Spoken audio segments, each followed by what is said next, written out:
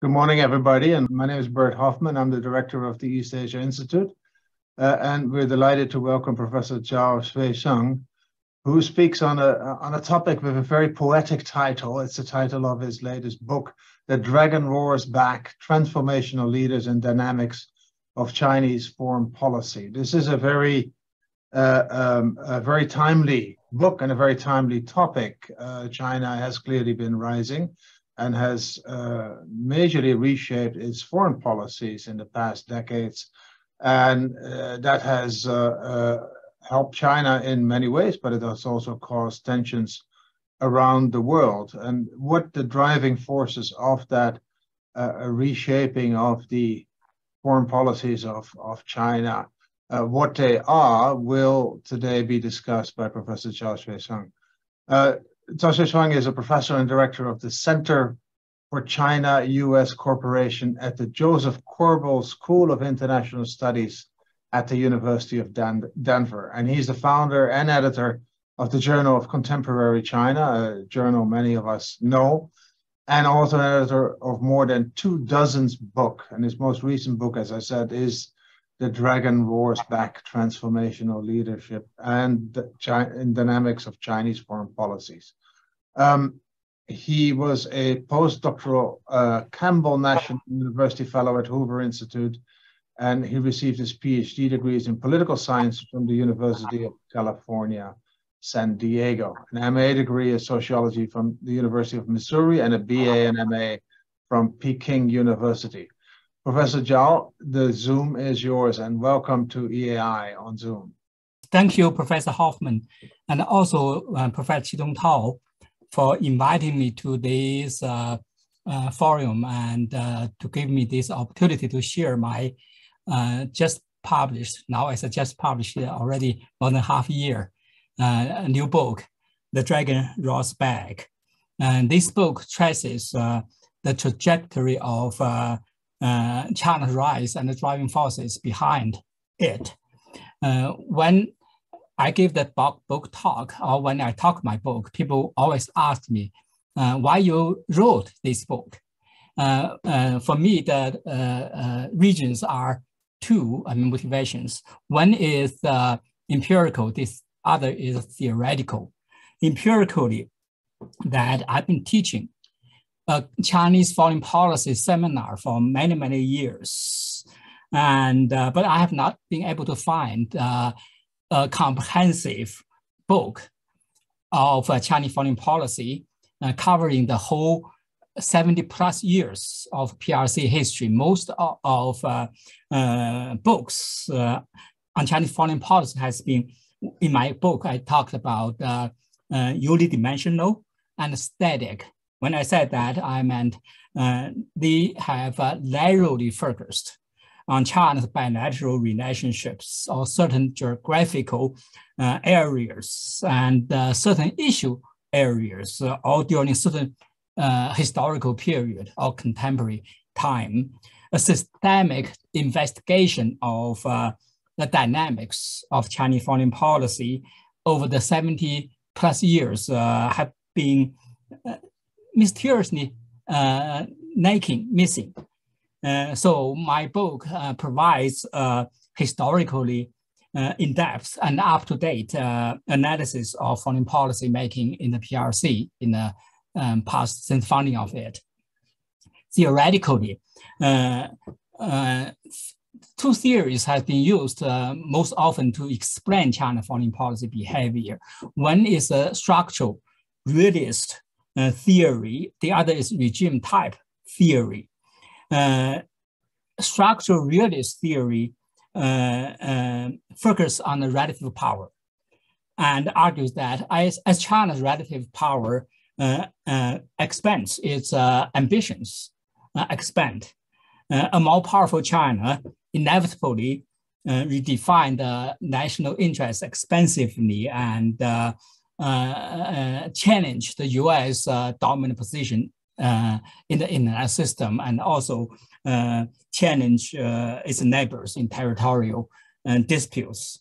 This theory may help understand China's recent assertive behavior, but cannot explain the transformation of Chinese foreign policy in more than 70 years.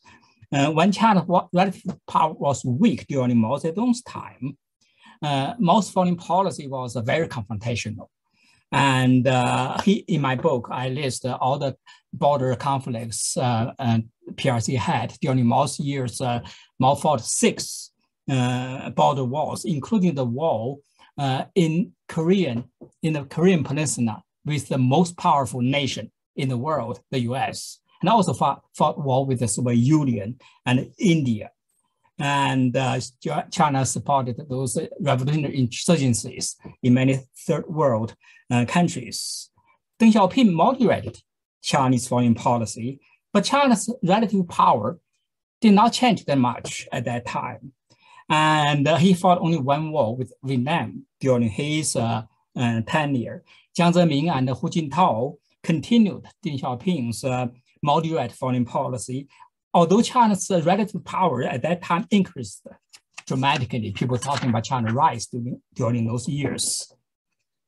Xi Jinping's foreign policy has become also very confrontational. He gave up those moderate foreign policy, but China's economic growth has slowed down in the last decade. So that's why scholars have argued that China is overreached. When I say overreached, Xi Jinping has set foreign policy objectives beyond China's capacity. So that's the transformation cannot be simply explained by the relative power or structuralism. Regime type theory attributes China's confrontational behavior or policy to its authoritarian system. In that context, only regime change can change or can bring fundamental foreign policy change in China. But China foreign policy has experienced many turns and shifts, as I mentioned earlier. But China's authoritarian system has remained. So my book, because of these 2 considerations, my book developed a leadership.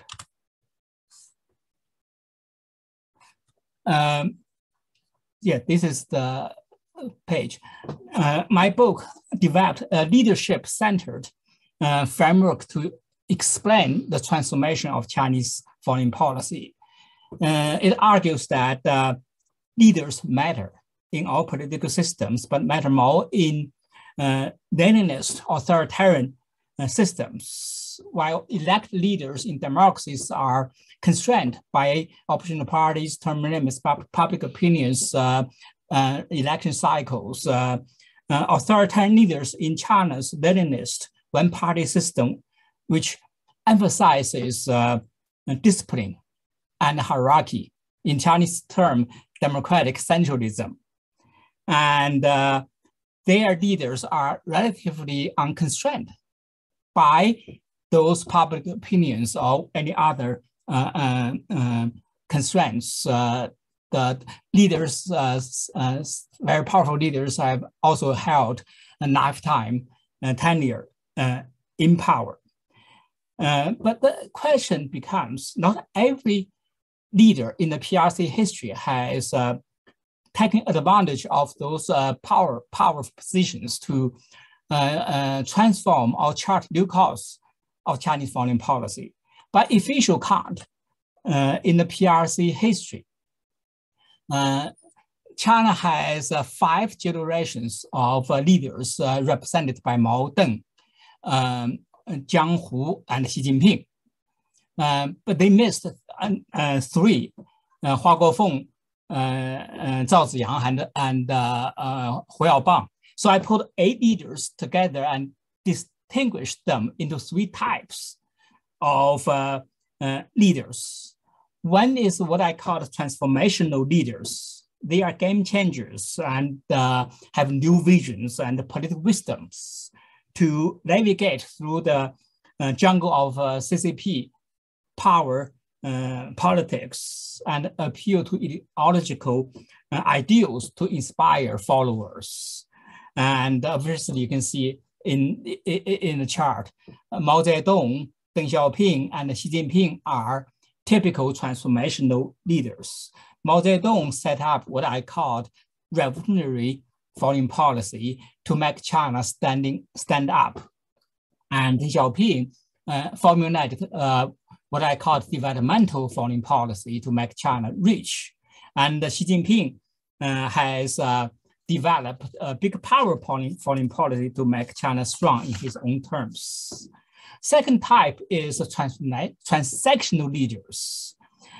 These have stayed in power, but also on the course set by their predecessors. Jiang Zemin and Hu Jintao are typical transactional leaders and follow the Deng Xiaoping's policy course. The third type is failed leaders. They lost power in the PRC power politics. And so in that case, who cares if they have new visions or not? Three leaders here, what I listed, Hua Guofeng, Hu Yaobang, and Zhao Ziyang, are so-called failed leaders. My book, from this chart you can see, my book developed this leadership-centered framework and focus on three transformational leaders, looking at their unique visions and their political wisdoms, our political power strategy here. I list the personalistic power or institutional power and how they mobilized ideational and institutional sources. When I say ideational, I'm talking about historical memories, national list aspiration in my book, and also institutional resources and strategically exploit international power distribution and world order. Here I'm talking about rules, norms, and institutions. In the rest of the presentation, let me briefly discuss how each of these three transformational leaders have charted a new course leading to the rise of China today. The first transformational leader is Mao Zedong. His vision, you see, I list all those aspects I discussed in the framework. Mao's vision. Mao set up a revolutionary foreign policy, and he's based upon his vision or belief that the PRC was born in an era of imperialism. The themes of the time were war and revolution, because when imperialism existed, war was inevitable and would lead to revolution. So he downplayed the imperialist powers, including nuclear powers, nuclear weapons, as paper tigers, and his revolutionary foreign policy confronted hostile foreign powers in the defense of the China's regime and border security. His power and wisdom. Mao established a very strong personal charismatic authority as the founder of the PRC, and in fact held power in his lifetime. Mao never tolerated any challenge, anyone to challenge his authority and policy, and purged them ruthlessly, including launching the Cultural Revolution to destroy the entire party state apparatus that he believed under the control of his political rivals, Liu Shaoqi, Deng Xiaoping. Ideational sources, as I said earlier in the framework, my book explores two transformational, but how transformational leaders manipulated two sets of ideational sources. One is historical memory, the other is nationalist aspiration. In terms of historical memory, transformational leaders have all selectively remembered and draw historical lessons from the sharply contrasted experiences of imperial glory and the national drama of modern humiliation to advance their foreign policy agenda. Mao Zedong focused on the century of humiliation to mobilize the Chinese for his self-reliance to make China completely independent, so that no external powers could humiliate China again. His attitude toward imperial China was ambivalent because the Chinese empires expanded vast territories and left controversial issues such as territorial disputes and complicating relationships with neighbors. Mao also used Chinese nationalism. Although his revolutionary foreign policy was wrapped with communist internationalist rhetoric, but Mao was clearly a nationalist leader in my book. I made that very clear, and firm defender of China's national interests. Mao followed both communist internationalism and Chinese nationalism when they could be reconciled. And just followed nationalism. All nationalism prevailed when they are in collide.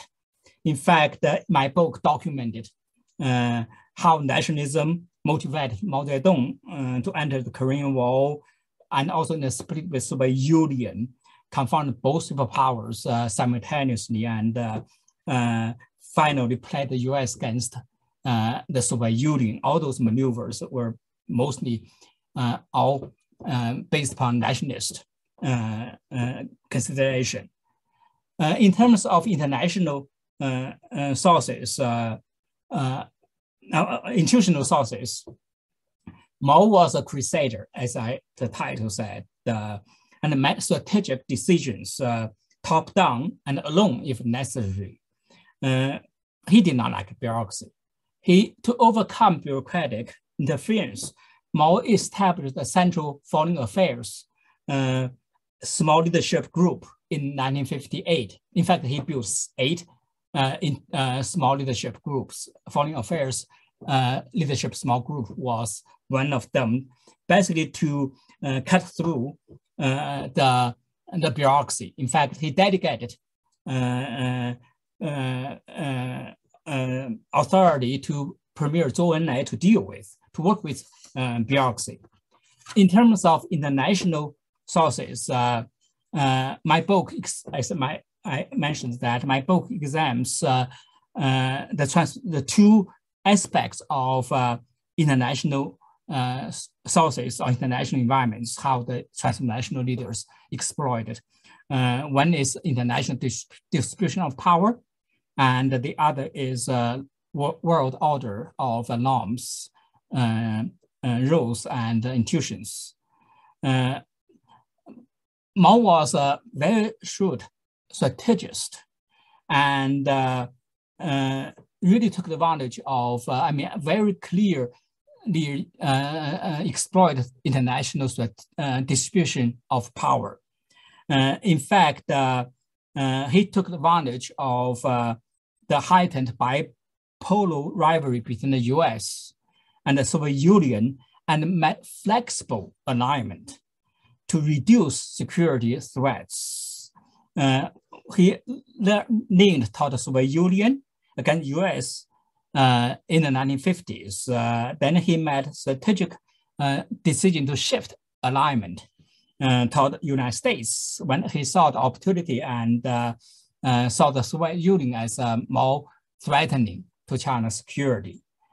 In terms of Mao's attitudes or Mao's maneuver in response to the international order, Mao was discontented for sure to overhaul the US-led world order because China was excluded from that system.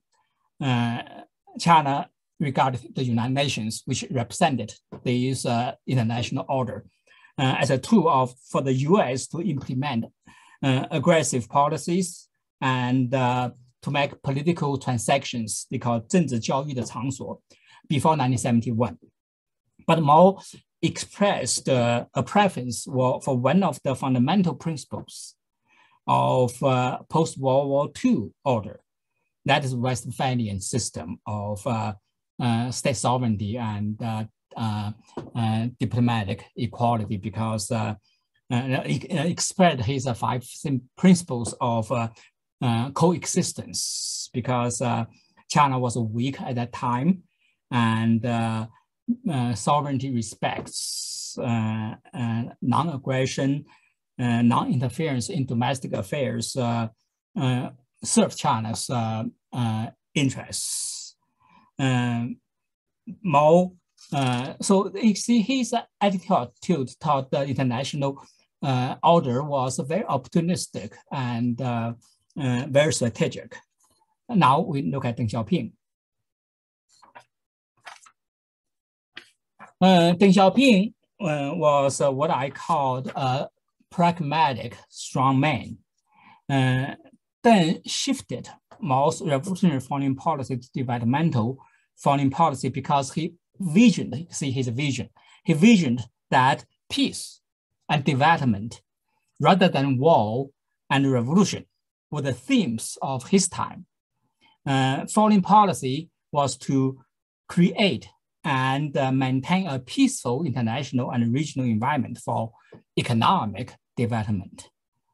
And in terms of his political power and wisdom, Deng never held the top party and government positions, but he placed his proteges, Hu Yaobang, Zhao Ziyang, as the party general secretary and premier, and to become a paramount leader behind them. Ideational sources. Deng Xiaoping, in terms of historical memory, Deng Xiaoping continued to use the memory of the century of humiliation to motivate Chinese people for power and wealth. He developed a new historical narrative at that time, that China was strong when China was open and draw deep into the achievements of other countries. When China closed itself, it fell behind. So then attributed the humiliation, national humiliation, to China's lack of development, and popularized the historical lesson, so-called the backward will be beaten, 落后就要挨打. So to justify his priority of economic development, nationalism, Deng Xiaoping and his successors championed what I call affirmative nationalism, focusing on an inclusive and positive us. So it was a pragmatic, in fact, my other book also talk about this, pragmatic nationalism to make China strong by any means. As Deng Xiaoping said, it doesn't matter if a cat is black or white as long as it can catch rats. So the party state managed in that case and maintained control of nationalist expression and appealed to nationalism whenever it needed. And but also tried to dismiss it whenever this aspiration or sentiments threatened his foreign policy agenda. Institutional sources. Deng Xiaoping was very different from Mao Zedong in terms of working with institutions. Deng was a consensus builder. He delegated power to the bureaucrats to make routine decisions and ratify the decisions if they reached consensus. He stepped in only if they could not.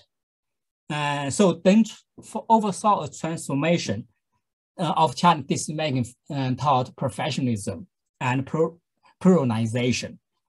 And so that's a very unique way of Deng Xiaoping working with bureaucracy, international sources. Like Mao Zedong, Deng was a strategist and played the game of the strategic triangle to make China a balancing third force very successfully. And China's strategic position was not solely a function of its military power, but demonstrated flexibility in its alignment practice, strategic actions Deng Xiaoping and Mao Zedong both practiced. Because why China was taken seriously? Because China was the only major power to have switched sides in the post-1945 East-Western confrontation, except Egypt in 1972.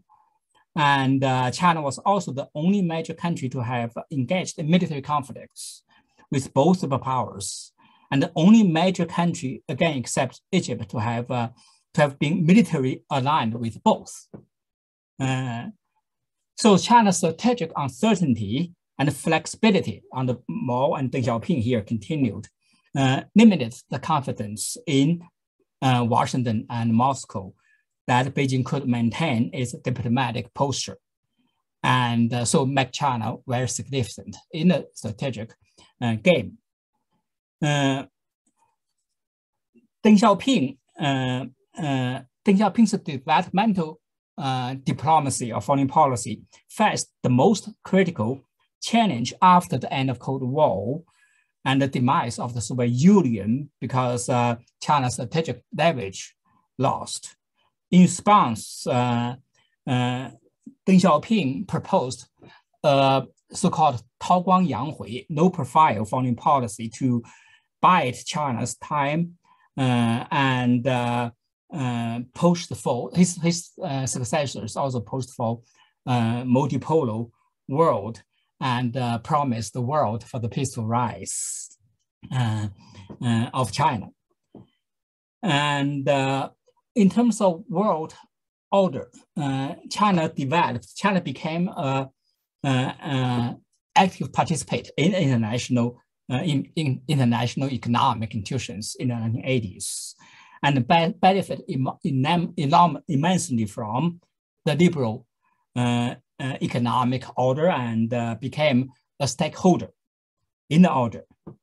But China still selectively participated in sensitive international security and human rights regimes. Now let's move to the Xi Jinping year.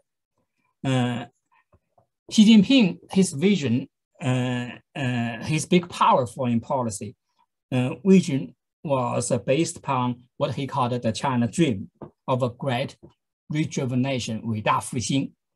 And he tried to recapture China's lost global power position.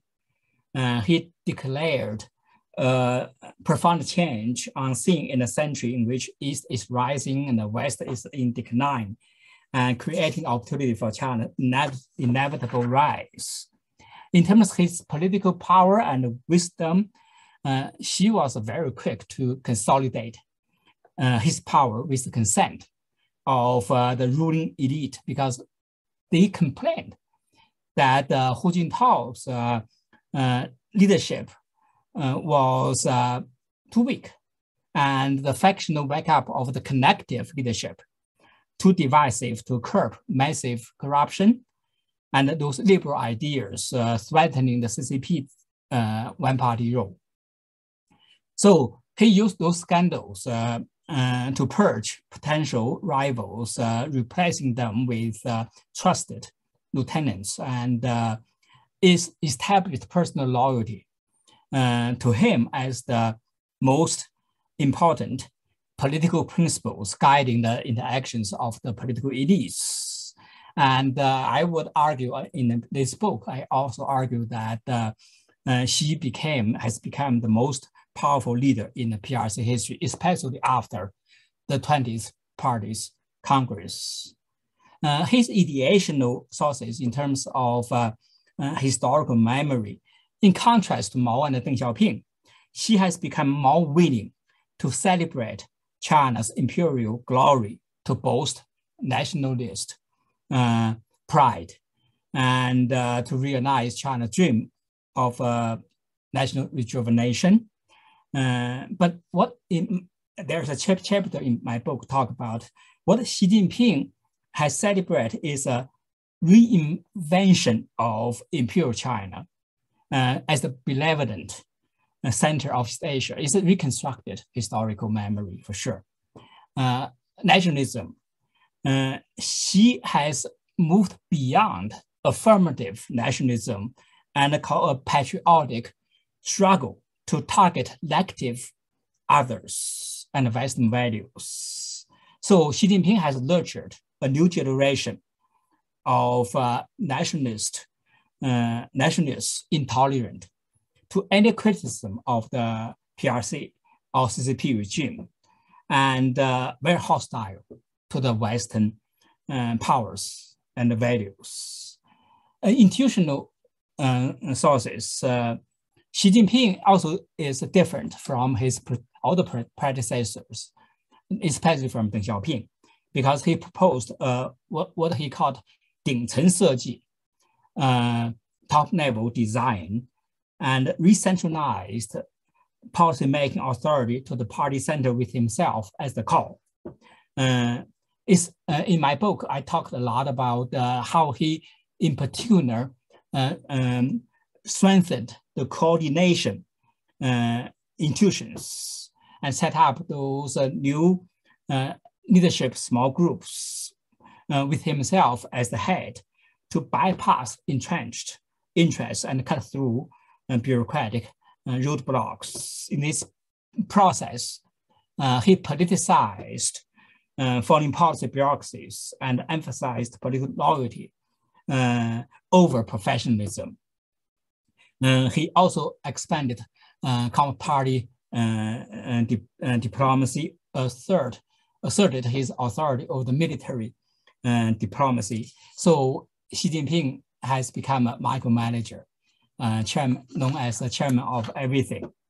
His international sources, Xi is not as strategic as Mao or even as Deng. He abandoned Deng Xiaoping's developmental moderation, and his big power diplomacy has proactively tried to shape international environment rather than passively reacting to it. And while he has talked about 多极化, multipolarization in the world, multipolarity in the world, but his big power foreign policy has focused or centered on the competition with the United States, because he believes that U.S. will never accept China's rise, and the U.S. strategy will be strengthen or contain China's rise. So containment and counter-containment will be the main theme of his foreign policy all his time. So in that case, Xi Jinping emphasized the fighting spirit and tried to emphasize baseline thinking. Now is a limit line thinking, 极限思维 now even talking about, and demanded the U.S. respects China's core national interest, which is defined as non-negotiable and cannot be compromised because it is bottom line of national survival. And so the competition with the U.S. has become the central line of his big power diplomacy, and affected all aspects of Chinese foreign policy and also international politics, and caused significant global power realignment. And in fact, bipolarity has emerged in this cause. In response, Xi Jinping has tried to build an anti-hegemonic coalition or united front against the United States and its allies. And in terms of world order, Xi has challenged the US net order as unfair and unreasonable enough to reflect the interests and the values of emerging powers, especially China. And so he tried to present Chinese version to reform the world order. And the most important, his reform vision was he called 命运共同体, the community of shared future for the 人类命运共同体 for the mankind, which rejects the Western values as universal and called for social political systems to be respected as equally valid. And democracy should not transform authoritarian values, and they should respect, coexist together. That's what he's thinking of the international order. And in that case, China is no longer a simple stakeholder, has become a revisionist power, or in my book, I called a revisionist stakeholder. And expressing his revisionist demands, Xi Jinping has unveiled many new initiatives, such as AIB, the BII, Global Development Initiative, Global Security Initiative, and Global Civilization Initiative. And he evolved to show Chinese characters and Chinese style, Chinese ambition, and provide Chinese solution to the reform of the Chinese international order. In fact, in the past, China only called for participate in the international order or change international order. Now he tried to take lead in this process. He called for two guide the international community to build a more just and reasonable order, and guide the international community to safeguard international security. Wang Yi used the term 领头羊. China should become a leading goat and to guide the reform of international governance. So that's a very big change. So China has, Xi Jinping, in fact, has rejected the concept of the rules-based order and defined and imposed in his mind by the US and other Western countries, and demanded greater representation and voices, including voting shares in the national institutions. China is a UN Security Council permanent member, but China has also taken a lot of leadership positions in the UN specialized agencies. In fact, that among the 15, China already took 4 today, has 4 today. And so a lot of people in the world have alarmed that China's rise and objection to the liberal values have amounted to an essential threat to the post-war II order. But in my book, I try to assess these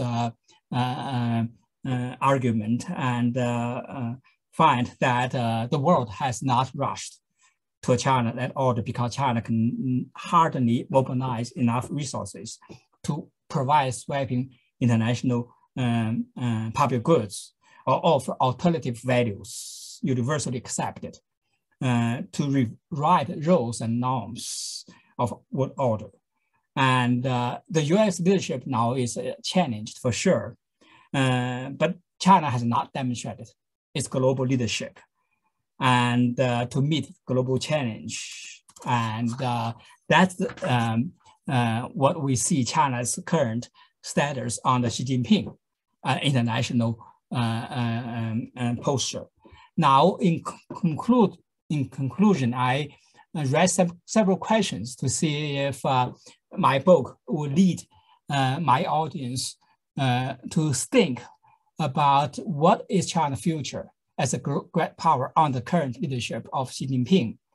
What are the intended and unintended consequences of increasingly assertive foreign policy under Xi Jinping, especially under his power concentration in the making of foreign policy? And do we come to a world disorder when China cannot take a leadership and the US is challenged. And so those are the questions I raised. I don't have answers myself, just want you to think. I think I've talked too long, 45 minutes. That's about the time allocated for me. So I turn the torch back to Professor Hofman, and thank you all for your patience to listen to me. Well, thank you so much, Professor Zhao. This was very fascinating and comprehensive. And I'm sure there will be lots of questions. The way to get my attention is to raise your hand electronically. Under reactions, you have a raise hand function. Meanwhile, I maybe to start things off, I would so you on the personalities in the formulation of the foreign policies, but I mean the personalities are really sitting on top of an extensive machinery of foreign policy making, if you want, and to what extent do you think that, especially under Xi Jinping, and let's focus on one, the machinery of foreign policy making in the CPC, but also in the government, plays a role in shaping those concepts, or is this really all Xi Jinping thought?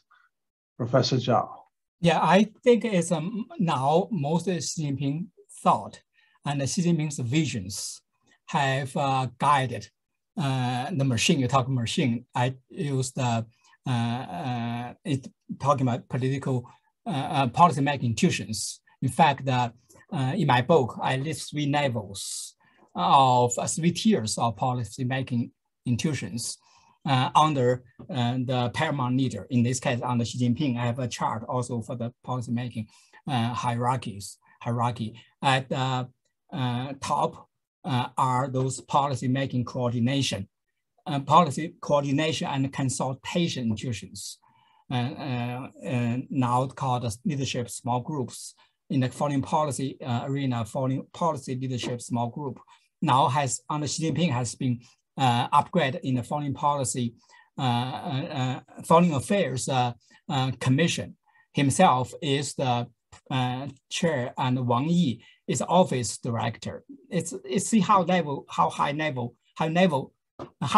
that level of institution is.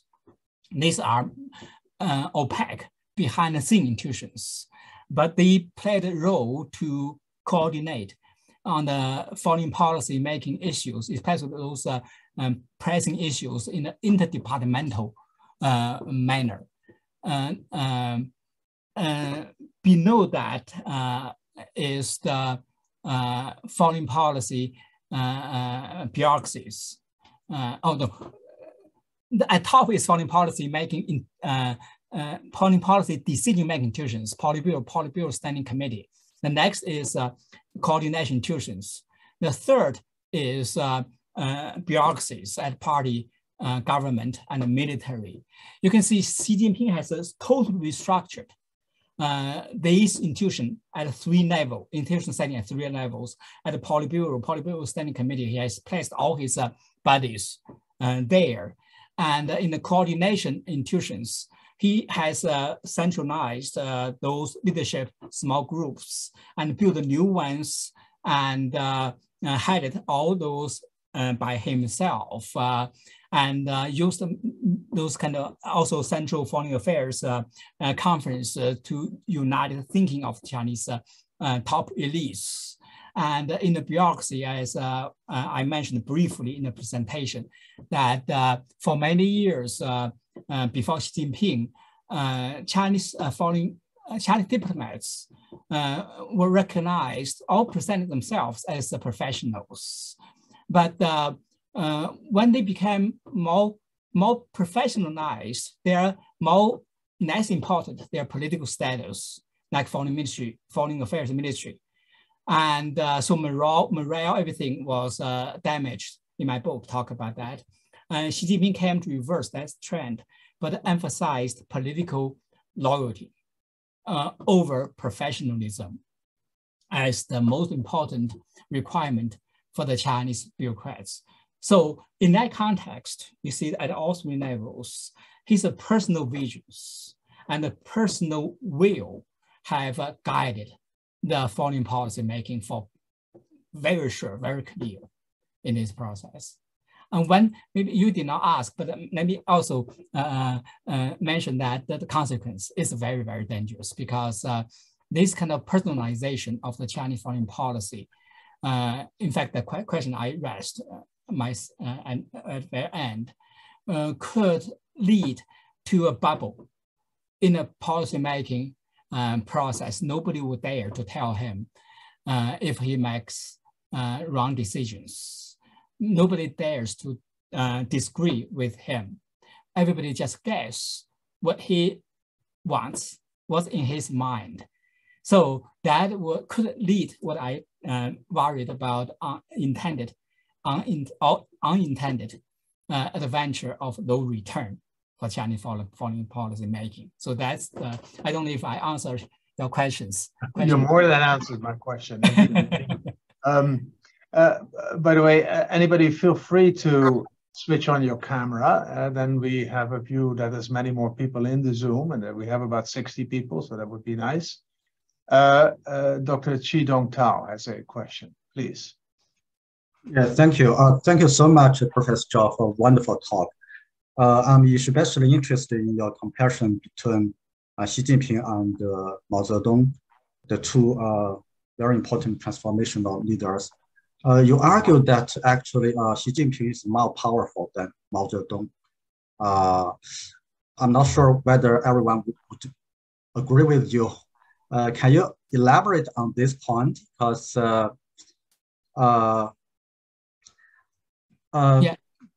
because you mentioned that Mao Zedong was very much confrontational.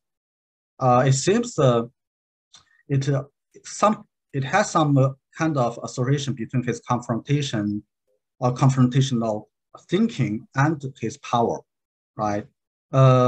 But do you think Xi Jinping is as confrontational as Mao Zedong, especially on the Taiwan issue? Do you think Xi Jinping has the determination to start a war against Taiwan and the United States if the situation turns really bad for China? Thank you. When I say Xi Jinping is more powerful, I'm talking about his institutional and personal authority. He has personally controlled all the political or policy-making institutions, which Mao was more kind of hands-off, that Zhou Enlai and his other comrades to do that. And also in terms of institutional authority here, Mao was checked, balanced by his comrades like Liu Shaoqi, Deng Xiaoping, and many revolutionary veterans fighting together with him. And after him, Deng Xiaoping was balanced by Chen Yun, and Jiang Zemin was balanced by Deng Xiaoping, Hu Jintao was balanced by Jiang Zemin. Nobody now in the Chinese, among Chinese elites or leadership is in a position to balance Deng Xiaoping or Xi Jinping or check Xi Jinping. So from that perspective, personally and institutionally, he is much more powerful. And but in fact, you raised another question here: confrontational foreign policy. Xi Jinping compare confrontational foreign policy between Xi Jinping and Mao Zedong. Both are confrontational for sure, but Mao was much more strategic and flexible than Xi Jinping today. Mao, you talk Taiwan issue. Mao was very clear he had to take back Taiwan, but he did not want to confront the United States. In 1954, 1959, Jingmen bombardment, and he tried everything to avoid to bomb American ships. And all his strategy was to have a nose to tie Taiwan to mainland China. It was not to take back Taiwan at all. Never thought he would take back Taiwan in his lifetime. He even talked about he could wait for 100 years, even during the normalization process with the United States in 1970s. So Mao was much, much more flexible, much more strategic than Xi Jinping. And Xi Jinping is confrontational, but not that strategic. So people have so much concern, so many concerns about, you talk about Taiwan issue. We don't know if Xi would use force. Because he does not know himself either at this point. And in this kind of decision-making environment, we cannot use rational decision-making model to understand his decision on Taiwan issue, because the cost-benefit calculation could not apply to him. It's very subjective to him. Outside, we see very use those cost and also capacity to calculate if it's in his capacity, if in his interest to do so. But in this type of environment of decision making, people just guess what is in his mind if he wants. All his military journals will tell him, we can take Taiwan in 24 hours, although they could not.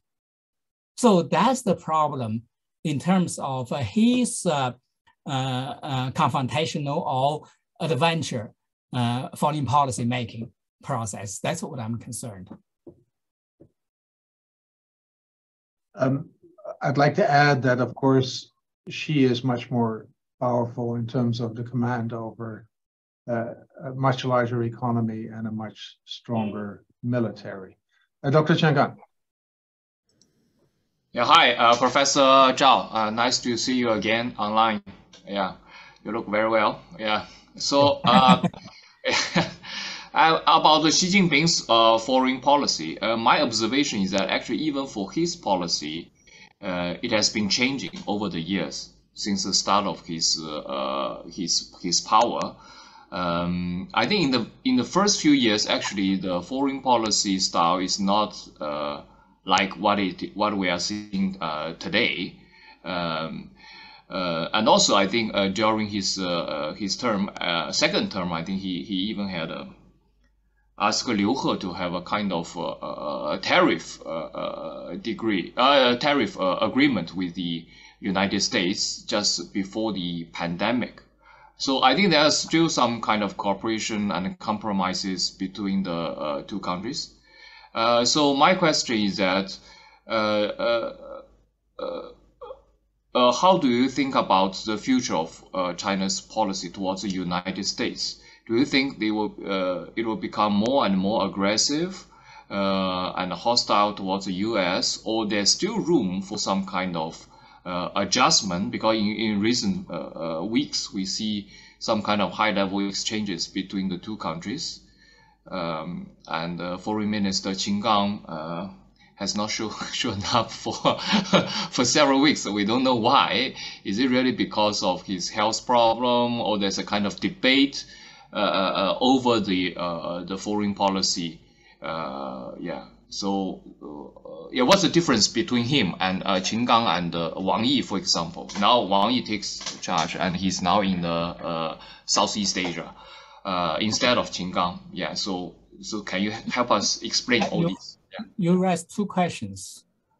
First is if there's a change in Xi Jinping's foreign policy. Second, what is the development of a US-China confrontation? So I think those are two questions you raised. Yeah. In terms of first question, indeed, he has made some adjustments in China's foreign policy, but his vision, that's what I emphasize in my book, has never changed. Even before he took office, he went to Mexico, told Chinese embassy people that those Westerners,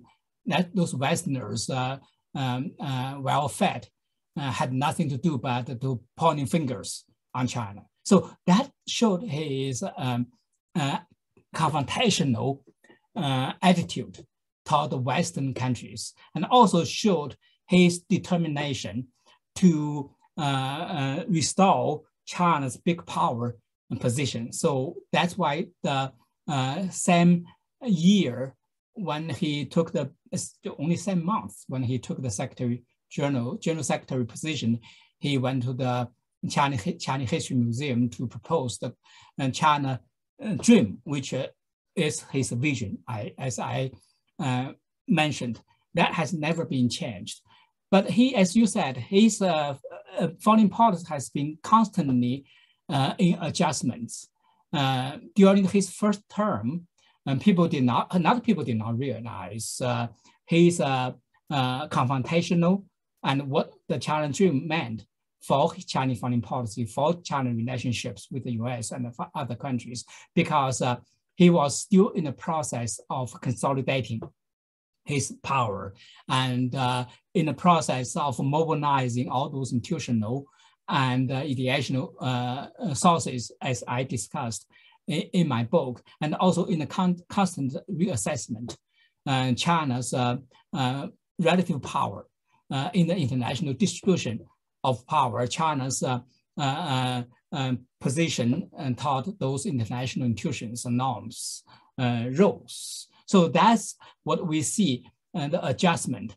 But once he consolidated his power, his visions demonstrated so clearly in the Chinese foreign policy making in all the confrontational position. In fact, even during the second term, he thought China was already overtook the United States. He became so confident.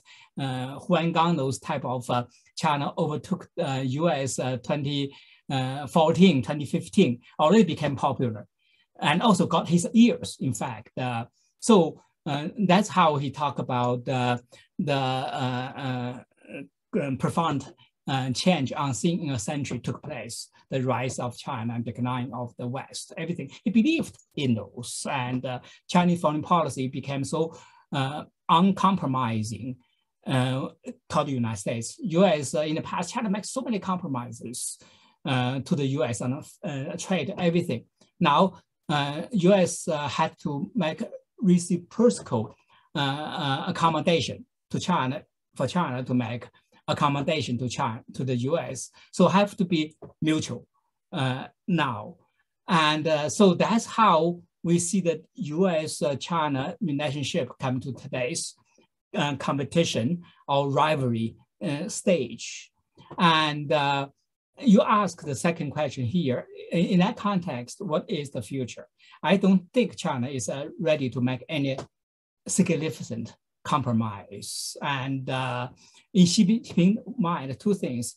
One is China's rise is inevitable, for sure. He has to push that forward.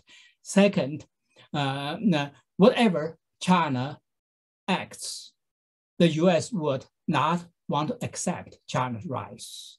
US would do everything to undermine China's rise. So in that context, China has no room to compromise, and China has to fight.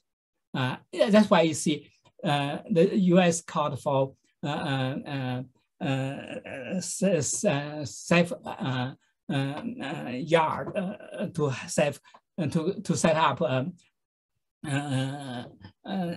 guardrail and set up communication channels, opened up communication channels. China really did not respond to those very enthusiastically.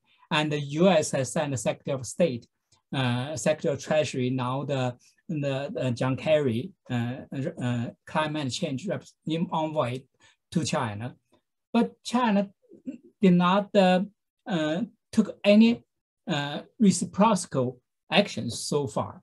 And these trips, communications has become kind of an exchange of accusations, and instead of finding resolutions so far. And China will say, you have to send those people to China will not resolve the problems. You have to lift all the sanctions, lift all those technology restraints, everything. And I don't think those will happen on the US side. This environment is also very, very difficult. On the South China Sea, on Taiwan issues, and I also don't see any rooms for compromise on both sides. So in that context, I hope the communication itself is better than no communications, for sure. But those communications have not helped to stabilize the relationship so far. So I'm not optimistic about the relationship and this for the near future. Sorry to interject, but I don't want to leave you on that very pessimistic tone. So what would need to change so that the dynamics would go in a different direction? What would need to change for China and or the United States to come to a more compromising, cooperative international policy? Several things I think they could do at this time. One is that both sides, I mean, now the competition is not only a power competition, but also a competition between democracy and autocracy, ideological, everything involved. And so both sides at this time should try to find ways to live with each other. In fact, I like Susan Shirk's argument that China has overreached and the US has overreacted. And so if China tries to understand its overreach, setting up the foreign policy objective beyond its capacity, try to moderate, I was not, maybe not moderate, try to find ways to reduce those tensions, especially on the China side. US complained all those economic, business aspects and the political aspects, Xinjiang, Hong Kong, all those issues, which I think is very difficult, I know. But on those issues, and while US try to not overreact to China, because China is not in a position to replace US anytime soon.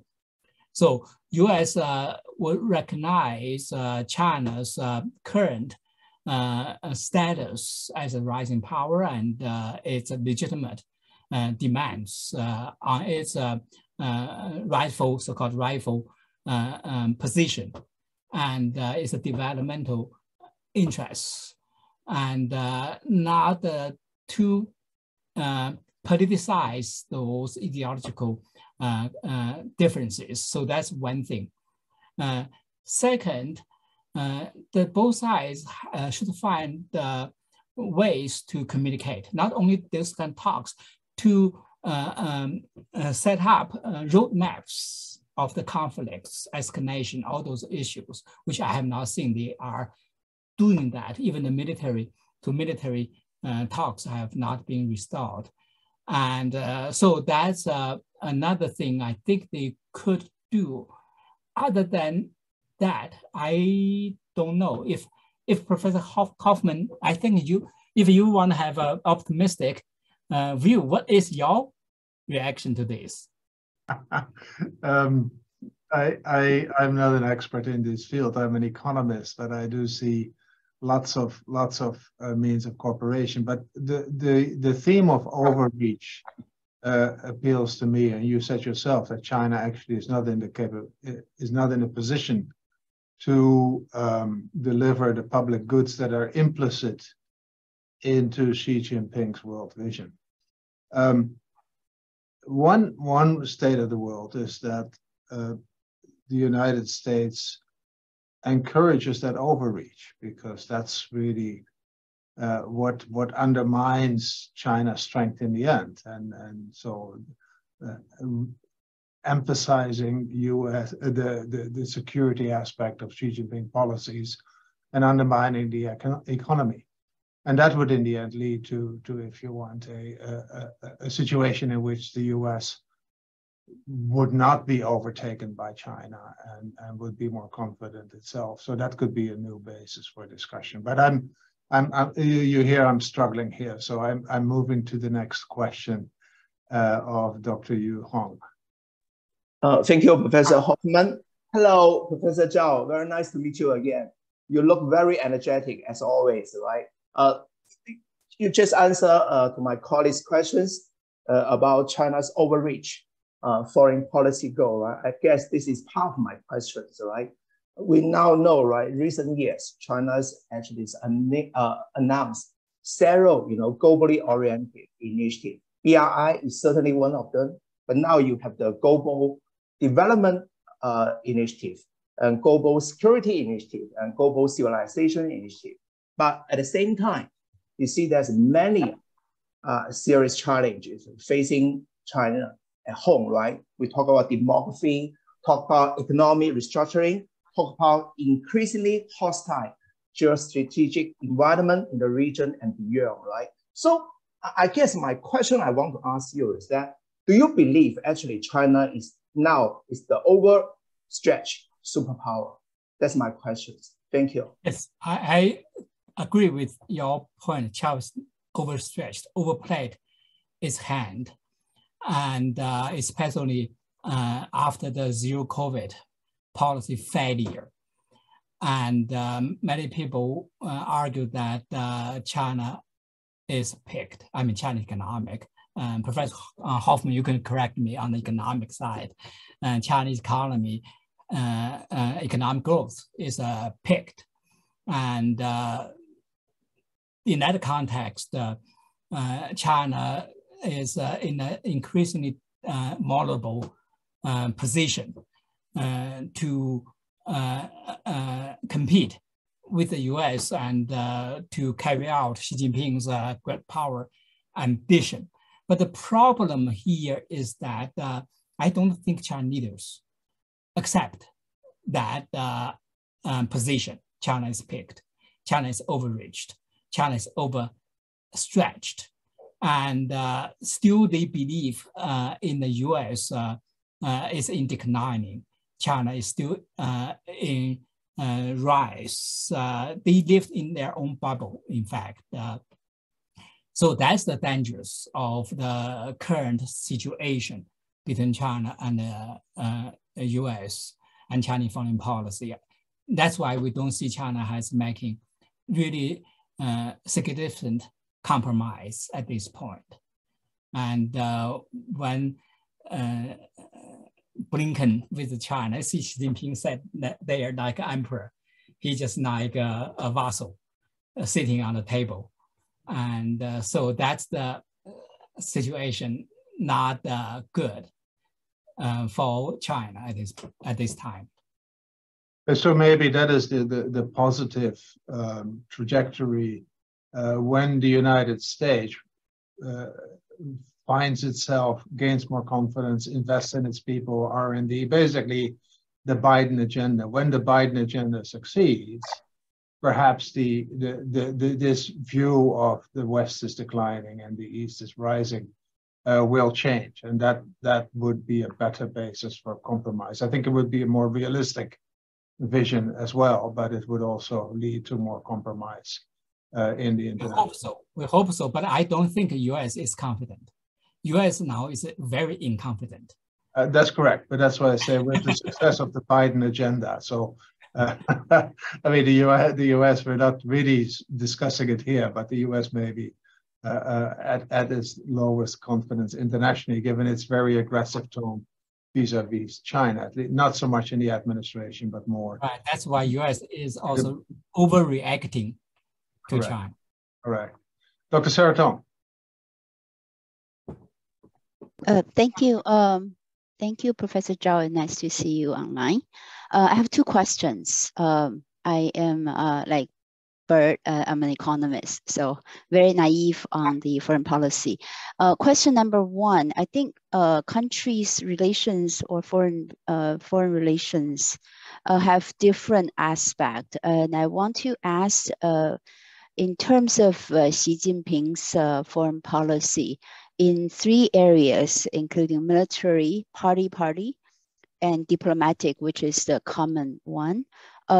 Is there a difference in terms of approach under Xi Jinping to conduct his foreign policy? So that's the first question. In different areas, that I'm thinking that foreign policy is carried out or implemented through different areas, including military to military, party to party, and then diplomatic, which is that's the channel. Question number 2 is I'm interested in the policy formation, policy process in terms of foreign policy, foreign relations, international relations. Who are the people who, if in case like Xi Jinping wants to gain understanding about this area, who is he going to turn into?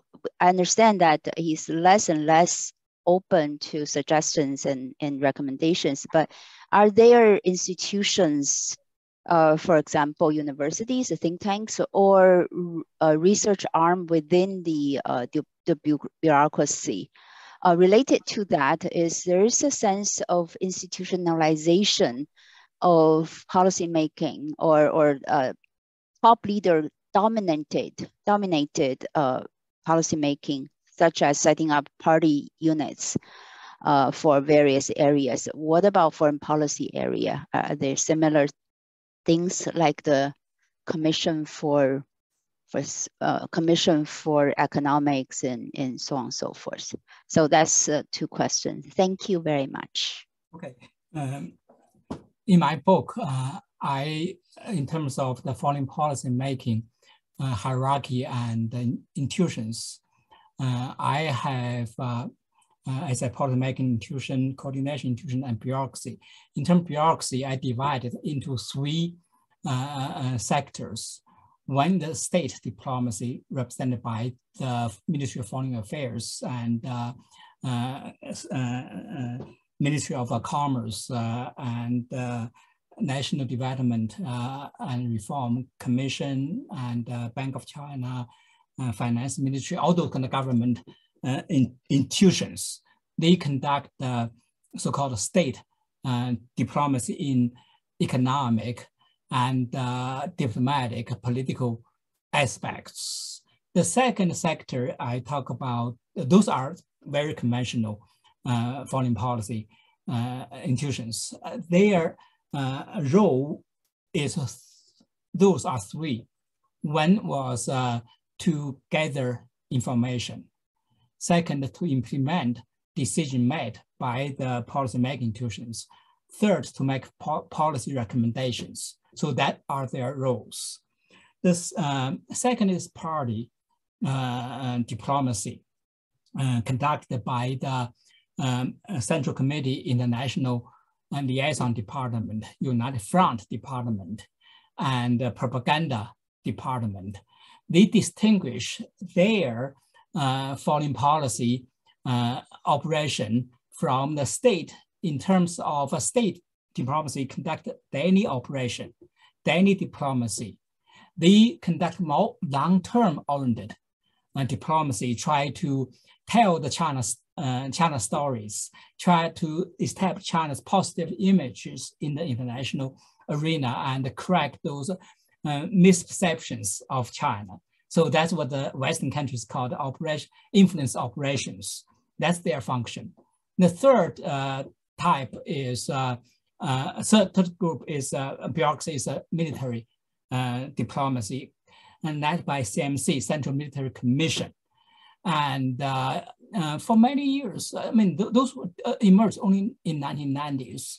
They organize security dialogues, joint exercise with foreign military, and military meal exchanges, many of those type of military activities. Among them, the most important part is to support so-called coercive diplomacy, brinkmanship on the Taiwan issue, for example. And that part of military diplomacy now has been very well controlled by Xi Jinping.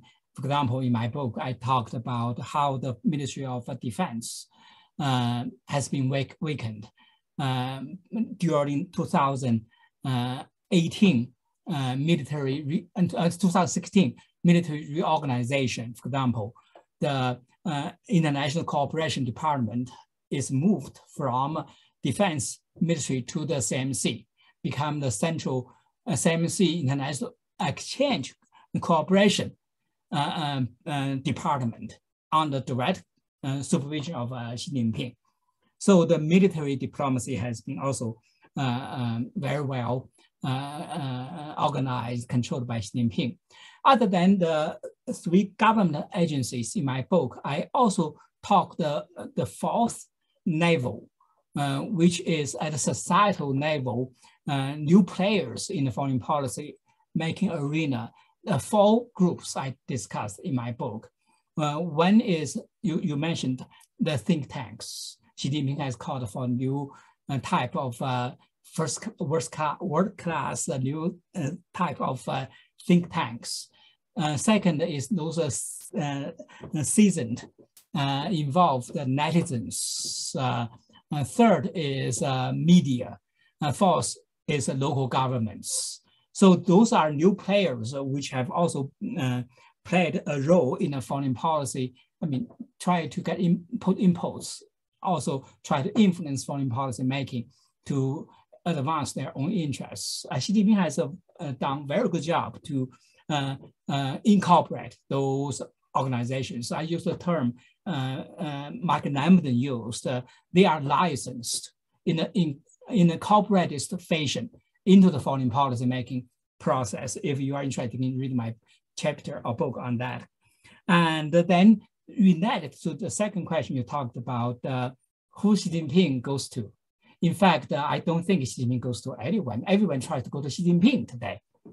That is what the government agencies, think tanks, university academics, everyone try to send Chinese try to send policy recommendation reports. Whoever got the P-shi, I have an article in my journal and also in my book, I cited that, got a piece, P-shi, the comments or endorsement from the Politburo member, especially from Xi Jinping, would get very big promotion, get a lot of money. And so that's how these people try to influence Xi Jinping. And Xi Jinping selected only those he likes. And these people also try to find out what is Xi Jinping likes. So that's the problem of these feedbacks, information flow policy making process in China. The third question talked about institutionalization. I think my first answer to your first question already answered that institutional setting of foreign policy making. I don't know if you agree with that.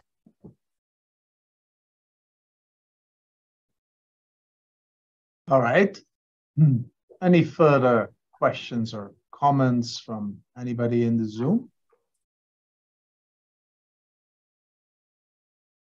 Well, if not, then what remains me is to thank Professor Zhao very much for your great presentation. Clearly, we should all read the book. And if you can buy the book, I will get into the detail. Well, I'll first check whether the university library has one. Oh, we have a final question, Mr. Lim Min Zhang, please. Thank you so much, Prof. I'm a journalist from the Straits Times based in Singapore. I'm in Beijing now. I'm a China correspondent. I have a question on whether you can share some insight on China's foreign policy outreach towards developing countries. So in my observation, China has been emphasizing South-South cooperation, such as through the Global Development Initiative. And my question is, do you think China wants to be a leader of developing countries? And what are some potential pitfalls of that approach? And also, how do you think developing countries have taken to this idea beyond the material and economic benefits that have been offered to them? I will argue that China has been very successful in its outreach to the global south, part because of out of necessity, the Western countries try to confront China, try to decouple the risk from China, diversify from China, part because of the similarities of China's development approach to those third world countries, authoritarian and centralization process, and partly because third part because of China has focused on those material needs of the global south. Even Lawrence Summers argued that a lot of third world countries, global south, told America, yeah, you are on the right side of history. Yes, we agree with your democracy, human rights, but we need a pause. We need highway. China came to build highway. China came to build ports, to build stadiums for us. So what we can do? So that's the issue here for the US. And that's also the reason why China has focused and successfully focused on the global south so far. I don't know if I could say what you said, China is a leader of the global south, but China has played a leading role.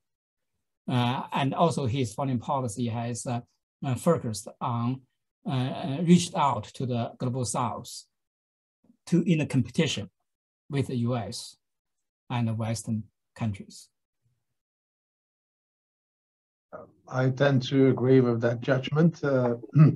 China, at least on the surface, delivers what the countries in the global south need for development, and China has been much more open. It's not just the building of infrastructure and other facilities, but China has been much more open on the trade side with those countries, and that I think makes a very big difference.